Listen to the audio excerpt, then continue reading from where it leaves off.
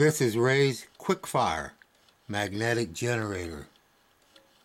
I have a system here that's using a pendulum on a small generator, another small motor driving an activator set of magnets. I'm going to come back and explain what these are separately.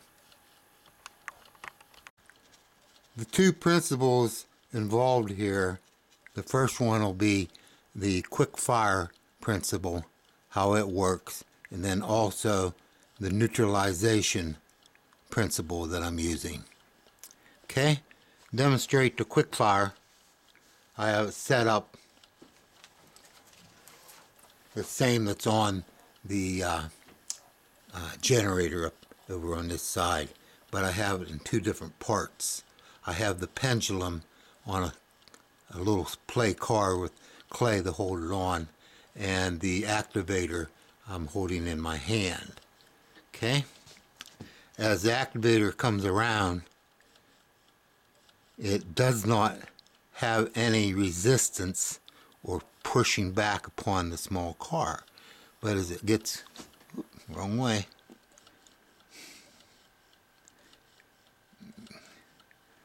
come around here. Okay. Turn that around. Okay. So as I'm coming into the firing point, we don't have any push to it, but there is a push through. And this is what's happening. It pushes, and it has a free gate. That's why I call it free gate. There's no loss coming into the gate, but there is a gain as it pulls it through. So that's what's happening. That's my first principle, and you can see that working up on there. It comes around and it fires and pushes the pendulum. One thing I'd like to point out, I've always had problems with a rotational device, because on the back side of the rotation you had fields working against the front part of the rotation. So I never did have that working very well, but this has a self resetting system to it, this pendulum. And the pendulum has a whole field of inquiry about it. There was a gentleman, Milkovic, his pendulum machines, if you want to look that up, Milkovic, and it's very interesting. But I'm having a resonance going on here. I'll show you. I'm at 2 volts or so. Now if I start back here, at first you can see it swings and it fires on the swing back. So it fires forward. That's where my gain is. It's a over unity event, because going into it's not pushing it back, but it does push it through. So small input and a large output. So overall it's an over unity gain. So this, as it comes back freely, you can see where it flops back, and that's when it's firing. So if we get into a resonance, we can find that again. We're out of resonance there now. So the next time we hit resonance is around 3.5 volts, somewhere around there.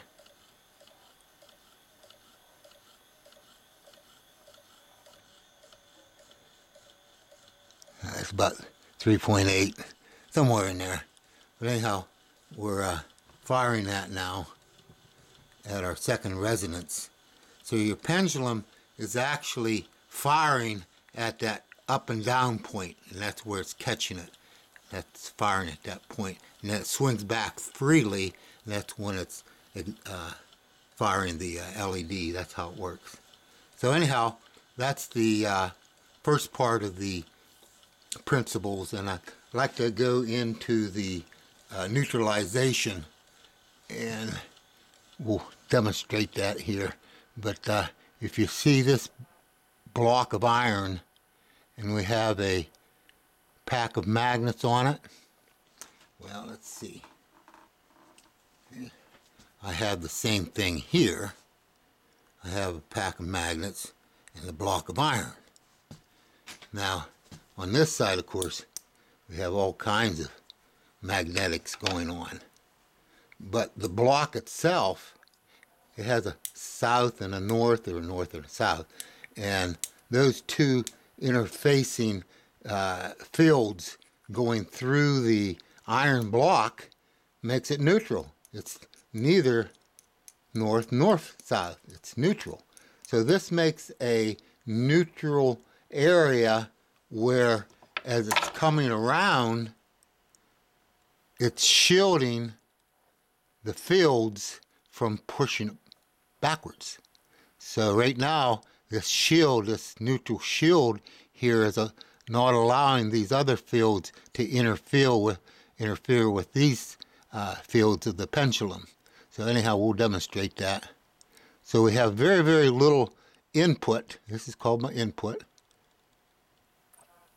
And then it fires, and there's a large return. So you have a small force going into it.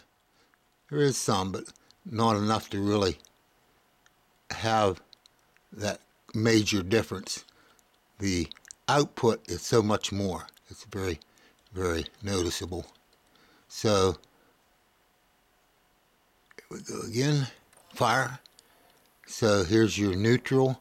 That's protecting it from the unwanted interfacing fields here, interacting fields. So we don't really have those fields interacting. If we did not have this block there, that neutral block, we would be interfering, and you could see this movement going back and forth. But we don't have that because of the block. That's very important on this design.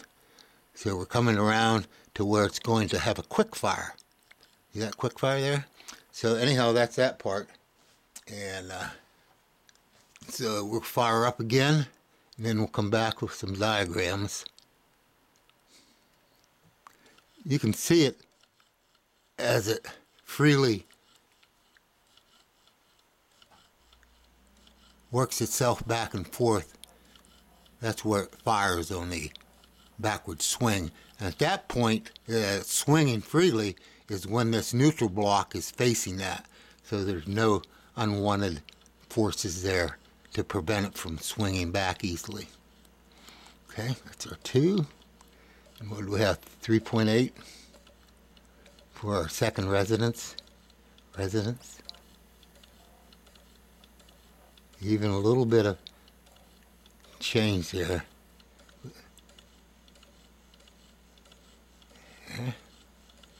It's really a fascinating little device here. I'd advise you to, this is all educational. I don't assume any liability for anything, but they are fascinating to watch. Okay, we'll be back. And I think I showed you the one up there. Here's some of the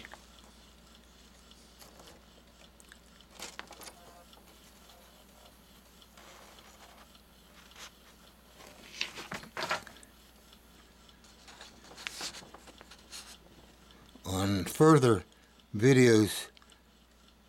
I'm going to have try to make some of these up and have them so that you know, the experiments and all the principles and a lot of the diagrams, and have them available on my donation coffees, and then that way you can have them for your records and so forth. But for this one, I didn't get a chance to do all that, set it up.